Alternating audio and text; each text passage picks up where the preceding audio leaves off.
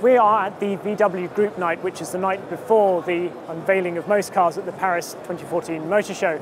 And this is the first real surprise. We saw it unveiled earlier in the evening, and it's the XL Sport.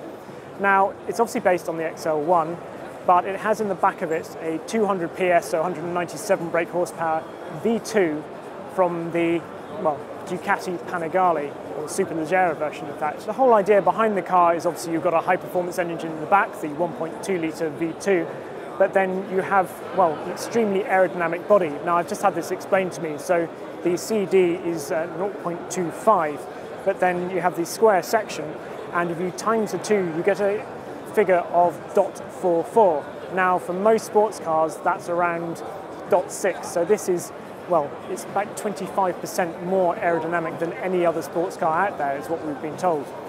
The figures, well, they're saying 0 to 62 miles an hour in 5.7 seconds, and it'll go on to a faintly staggering 167 miles an hour.